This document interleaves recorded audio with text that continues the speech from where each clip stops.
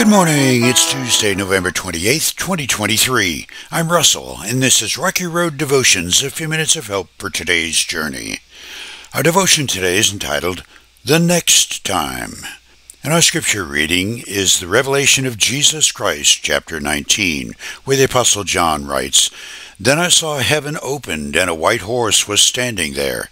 Its rider was named Faithful and True, for he judges fairly and wages a righteous war. His eyes were like flames of fire, and on his head were many crowns. A name was written on him that no one understood except himself. He wore a robe dipped in blood, and his title was the Word of God. The armies of heaven, dressed in the finest of pure white linen, followed him on white horses. From his mouth came a sharp sword to strike down the nations. He will rule them with an iron rod. He will release the fierce wrath of God the Almighty, like juice flowing from a winepress. On his robe at his thigh was written this title, King of all kings and Lord of all lords. In the Christian calendar, this past Sunday was the celebration of Christ the King.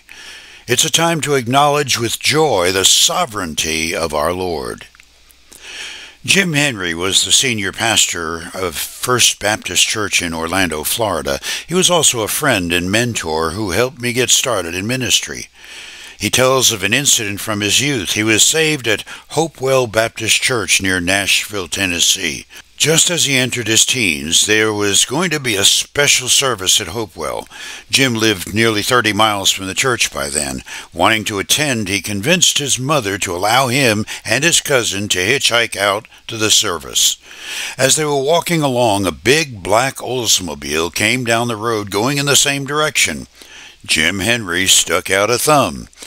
As the car got near, it began to screech to a halt, and Henry noticed a state trooper sitting behind the wheel. He was afraid the trooper was going to arrest him. The window rolled down. "Where are you going, boys?" he asked. Jim explained, and he and his cousin were invited to hop in. When he got in the back seat, there was another man in a suit. The man stuck out his hand and said, "Hello, Jimmy. I'm Frank G. Clement, Governor of Tennessee. I'm going up to the Hopewell Church to speak, and I'll be glad to give you and your friend a lift."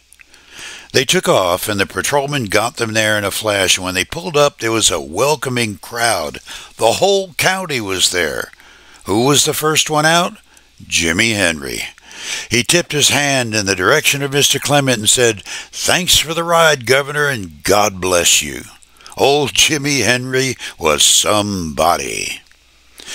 The fact is, Jimmy Henry was next to somebody. He was still little 13-year-old Jimmy. Governor Clement was the somebody. Here's our question. Who is somebody to you? The last time Jesus came, he had a manger and farm animals for admirers. He told us plainly who he was, teacher and Lord. But he was still a nobody to us all because he was despised and rejected, according to Isaiah. The next time he comes. The next time Jesus comes, the only animal in sight will be the white horse underneath him, a stallion ridden by a victorious, conquering King of Kings and Lord of Lords. The next time he will not be a gentle baby with Mary singing lullabies in some feeding trough. He'll be a mighty warrior with an avenging righteousness. The next time he'll not wear a simple shepherd's robe. He'll have a garment dipped in blood with which he will cover, cleanse, and purge the entire earth.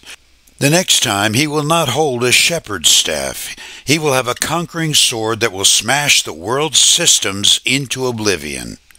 The next time he will not pass out broken bread and grape juice.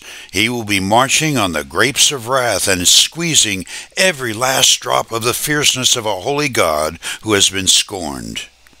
The next time no one will put him on a cross. The next time he will hold up the cross, and every knee shall bow, every tongue shall confess that Jesus Christ is Lord, to the glory of the Father. Amen. For you today, are you ready for the next time?